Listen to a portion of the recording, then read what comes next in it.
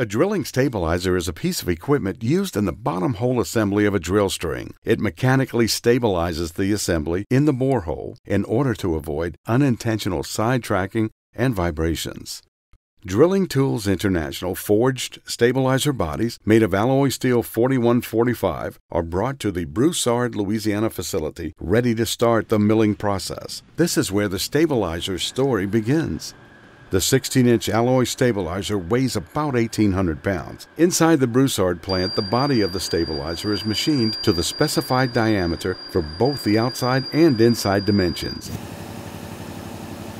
The blades will be machined for about 14 hours while the cutter heads slice a 32nd of an inch material each pass using 3-inch cutters with 7 carbide inserts. The carbide inserts are replaced on a regular basis, which means this stabilizer will go through about 120 inserts before it's done with this step. The alloy is a much harder material than steel.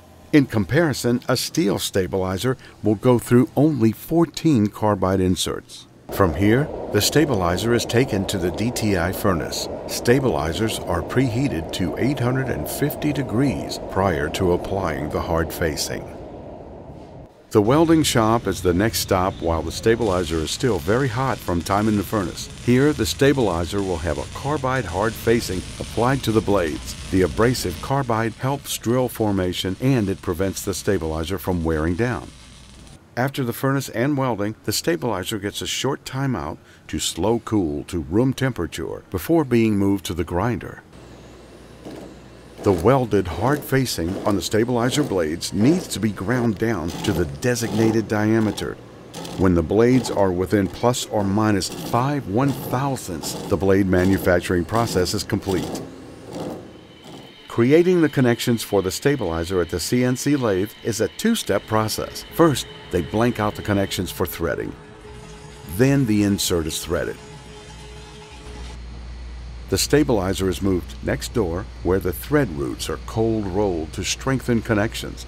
The roller applies force to the surface of the tapered thread. As it penetrates the metal surface, it displaces the thread material and restructures the crystalline lattice of the steel grain structure. A phosphate bath is the next stop at the DTI facility.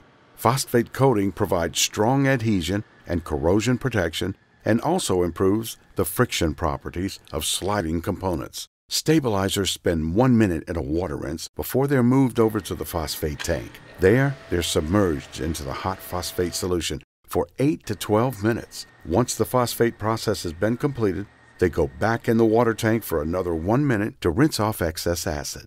After the rinse, the stabilizers are cleaned up and then go through an eraser test to make sure none of the phosphate edging has been removed. The stabilizers are now done with the manufacturing process. After final inspection, they will be painted and prepped for shipping to clients around the world.